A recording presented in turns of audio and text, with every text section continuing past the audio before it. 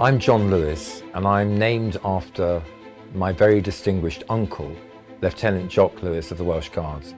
He inspired my novel, A Spy After All. The protagonist in the story is called Jock Steel, and he and his lover, Madeleine McLean, start the story locating enemies in the heart of London.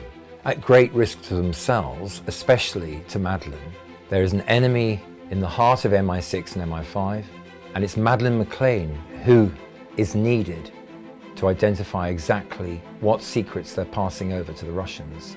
The Spy After All picks up the story of the young lovers tracking the traitors and Jock Steel going into Africa, because by March 1941, Jock Steel pioneers the one way of taking the fight to the enemy behind enemy lines. And A Spy After All explores this in great depth because the hero has an amazing skill set. He's got the DNA of, let's say, Q in the Bond stories, but he's also a highly skilled soldier. And this story revolves around the fact that Jock Steel provides soldiers with a real opportunity to take the fight to the enemy.